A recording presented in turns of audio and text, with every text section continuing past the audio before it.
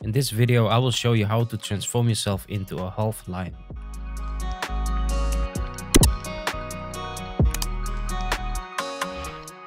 Alright, first of all, you need to make sure you have a pretty good quality photo for this and make sure it's taken like a portrait, so right from the front. So instead of looking at the side or something like that. So make sure to have something like this and use a background with a normal color without things behind it would also be better. So let's first make a new file, and I'm going to use, let's make a square. So for instance, if you want to create something for Instagram as a profile photo, you can use a square, that's better. Let's also make this thing here and make like these black borders around it so we can see the area that we will see in this design, like that. All right, this is just for reference. Now I have this line here that I'm going to use and this photo from this guy here. So I'm gonna put this about there. And first thing, make smart object as always and resize this to get the right size. So I think something like this is fine. And next thing I want to do here is I need to create some guidelines. So let me just create a new layer, and with a normal brush I can make like these areas. This is one eye. This is what I need to understand where I need to place the photo of the guy. So we need to make sure where the mouth is, the nose and the eyes, and that's pretty much it. So this is just for reference to understand it. So let me copy this and let's disable this one and put this one here. Also make a smart object and try to fit these crosses that I created here at the same place. So you need to make sure the eyes are also somewhere there. And just resize until you got it at the right spot. So this maybe something like this is fine.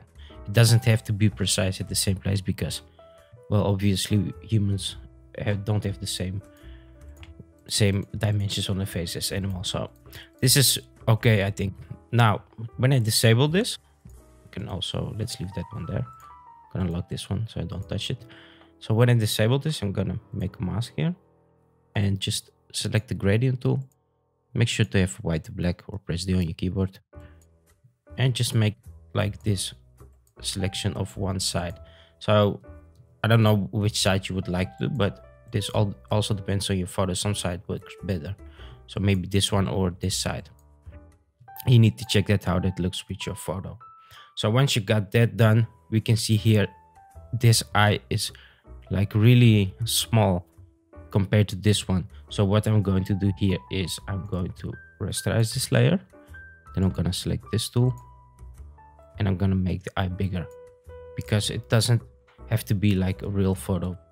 Let's make a smart object so I don't ruin the quality.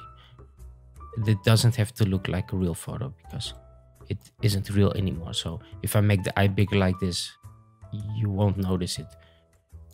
So something like this, maybe rotate it, even put it a bit to the left side so it looks a bit natural compared to the eye of the human.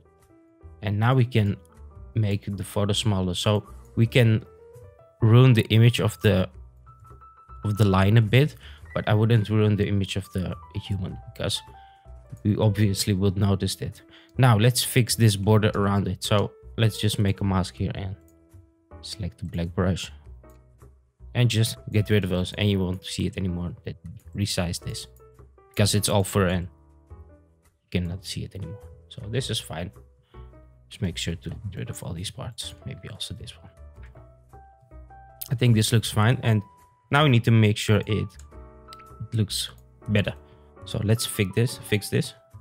Let's move this a bit around. Let's see, maybe a bit like that. I think I can even make this bigger. I'm just slightly gonna stretch it out like that while holding shift. Don't do it too much because if you do it too much, your face is gonna look weird. I think this bit of that is fine. Now the next thing to do is to brush this better. So you can either use a normal brush, but I would use a fur brush for this one. I will link this brush in the description of the video. I use this all the time, and just brush these parts like you want to. So maybe you wanted a bit of the nose at the same spot as this line, or maybe you just want the whole nose of the line here. So this all depends what you want to do with the image. I'm gonna do it like half. And also the mouth you can see here, it doesn't fit his mouth, so this we could easily fix. Let me rasterize these layers, convert this to a smart object, and open up the puppet warp. And with this I can just, let's make some points, so we don't want to ruin those points. Let me just move it a bit up like that, and now it fits this image. So with these points you can just move things around to make it fit his mouth. If you want to, you can also do it with the nose, maybe a bit down like that. We can even move the eye a bit around if you want to. So this is really easy to make it match the whole image, but don't do too much, because if you do too much it's gonna look weird. So this looks pretty fine to me, and next thing I would do here is to get the lighting better. So this depends on your photo. For this photo you can see here he's way too light, so I would just drop the highlights here a bit like that, and get rid of these colors with the hue situation. So this would really depend on how your photo looks, so I'm not gonna do it with this one. I'm just gonna show it how it looks, and you can try it with your own photo. And maybe you want to get rid of the background here, because that yellow background, I'd suggest you take a photo on a black background if you use this photo.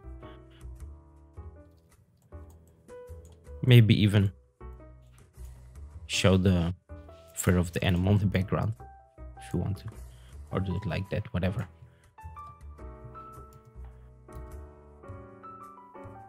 Now you can see here I did some dodge on the eye to match the eye of the line. So once you're done with everything, you need to blend this all better together with the colors. So just add a gradient map here.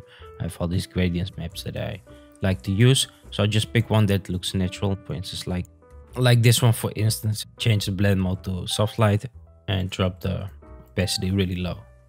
Give it a curves, bring these highlights up to make it lighter. Bring this a bit down if you want to, like that. And if you have this right side like one color, you can also just add something to there, maybe some clouds or whatever you want. That is basically it. So thanks for watching. If you want to learn more, check out one of these videos. Until then, see you on the next one.